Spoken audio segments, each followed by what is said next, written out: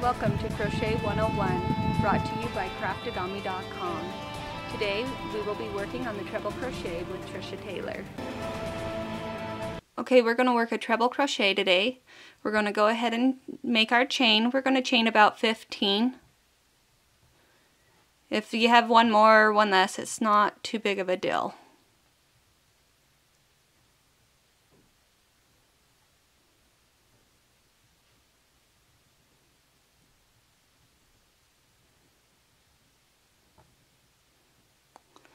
Okay, now we're going to go ahead and we're going to be doing our treble crochet in the 5th chain from the hook. So we're going to yarn over once, and then we're going to yarn over twice. So you can see we have our 2 yarn overs. We're going to go ahead and insert our hook in the 5th chain. So 1, 2, 3, 4, 5. Insert our hook. Yarn over, pull up a loop. At this point, you'll see that we have 1, 2, 3, 4 loops on our hook. We're going to yarn over. We're going to pull through the first 2 loops. We're going to yarn over, pull through the next 2 loops. Yarn over for the last time and pull through the last 2 loops on the hook, leaving your remaining starting loop. Again, that's yarn over once, twice. We're going to insert our hook into the next stitch. We're going to yarn over, pull up a loop, giving us our 4 loops.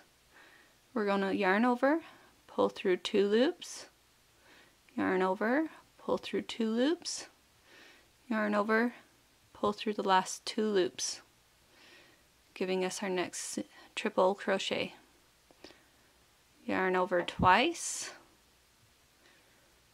insert into the next stitch or chain at this point, yarn over, pull through the first 2 loops, yarn over, pull through the next 2 loops, yarn over, pull through the last 2 loops.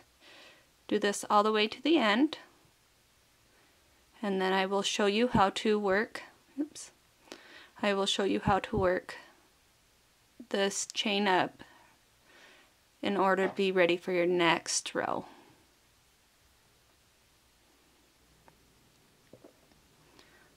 Okay, I'm working on the last stitch.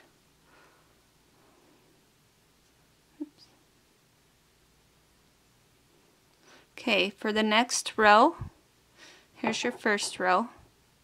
For the next row up, what we're going to need to do is chain 4. So there's 1, 2, 3, and 4 chains. Then we're going to turn our work. And some patterns may have you turn your work before you chain your first 4. So always read your pattern and follow the directions from the pattern. Okay, and then we're just going to repeat what we did down here on the first row. We're going to yarn over once, yarn over twice. We're not going to stitch into the very first stitch because your chain 4 counts as the first stitch. Instead, we're going to go to the second stitch, insert your hook, yarn over, pull up the loop, pull through 2, pull through the next 2 loops, and pull through the last 2 loops. And then you'll continue this all the way across to the end. Once you're to the end, you'll just continue to repeat this chain 4, and then start your first actual stitch in the second stitch down over here, and then you continue to repeat that.